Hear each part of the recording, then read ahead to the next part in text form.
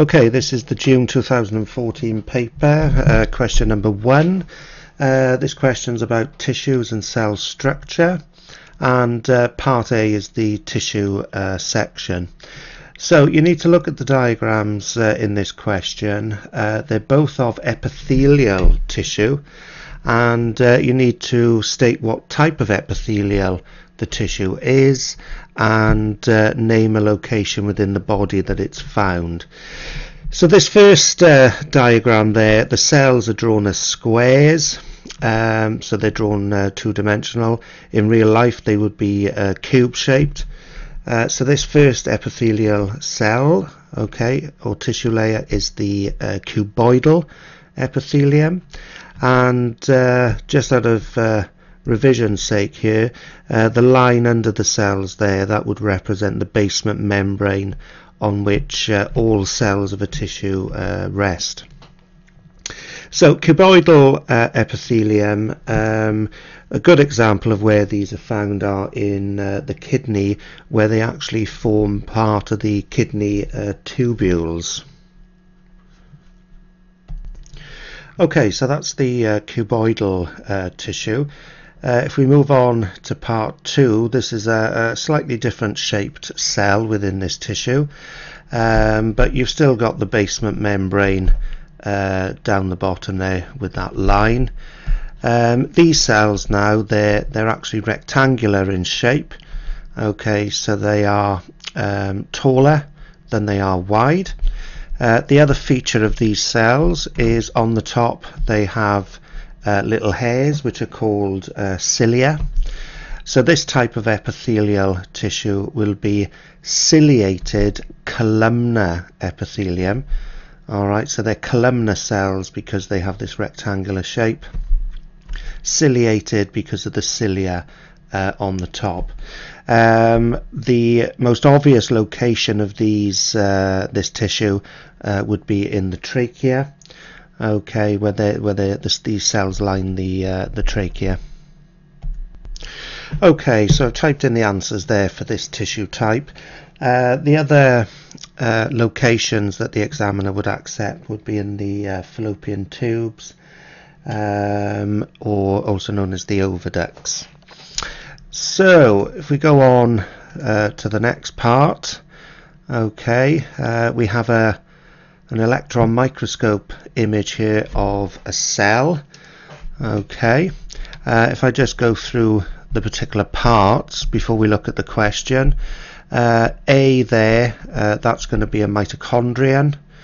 Okay, again, if you look at this structure here, that's very probably a mitochondrion as well, but it's been cut in a different plane. Alright, so it looks circular rather than sausage shaped. C would be the nucleus there, and D would be the nucleolus. Okay. The other things that you can see in this image here, but there is a nuclear pore. Okay, C also may be pointing to a nuclear pore as well as the actual nuclear envelope. Other structures in here, this would be the endoplasmic reticulum, okay, which sort of spans out throughout the cell. So the question then is a table. You have to complete the table now. For B and C you need to state the function, and for D you need to state the structure and then the function as well. So B, collectively then C and D make up the nucleus. Okay, so the function of the nucleus is really it contains the DNA, and DNA provides the code to make proteins, which is done by protein synthesis. Okay, you could also put in there that DNA replication occurs as well. So really the nucleus is there to code for and control really protein synthesis. C, the examiner has actually told you it's a nuclear pore in this case. I think that's quite good, because from the image there, I don't know whether that really looks like a nuclear pore really. Okay, but at least the examiner's told you that that's what it is. So the function of that, okay, would be to allow substances out of the nucleus. But you must mention one example of what can actually leave the nucleus via this nuclear pore. The best answer would be messenger RNA. Okay, that comes out of the nucleus and goes to the ribosome for protein synthesis. So that would be transport of messenger RNA out of the nucleus. Okay, don't say that it goes in, because messenger RNA only comes out of the nucleus. D, I've already mentioned that would be the nucleolus, which is a dark staining region within the nucleus. The function of that would be to produce or to synthesize ribosomes. So I've typed in the answer there for the table. If we move on to the next part of the question, it's saying that the nucleus has pores in the envelope that surround it, whereas organelle A does not.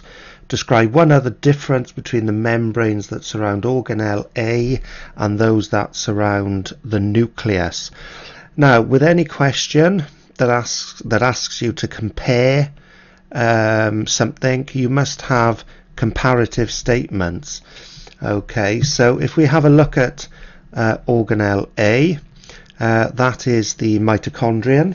Okay, so one major difference is that the mitochondrion has this highly folded inner layer, or inner membrane, sorry, okay, which you can see there.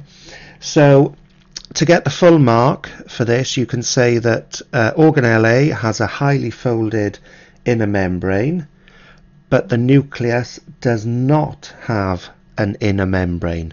Now that's what's known as a comparative statement, and that would get you the 1 mark. Okay, so there's the answer to part C typed in. Part D then, describe two differences between the ribosomes found in animal cells and those found in prokaryotic cells. Okay, so ribosomes that are found in animal cells will be attached to the endoplasmic reticulum, which makes up the rough endoplasmic reticulum. Okay, the other difference, of course, is the size of the ribosomes. In animal cells, they're going to be larger, okay, or you could put 80S, okay, and in prokaryotes, they're smaller, or they are 70S ribosomes. So I've typed in the answer, and again you should see that I've made comparative statements. So I've mentioned that the ribosomes are attached to the endoplasmic reticulum in animal cells, and then I've said but not in prokaryotic cells, so that would be 1 mark. And then animal cells have large ribosomes, but prokaryotic cells have small ribosomes. Okay, so that's the end of question 1.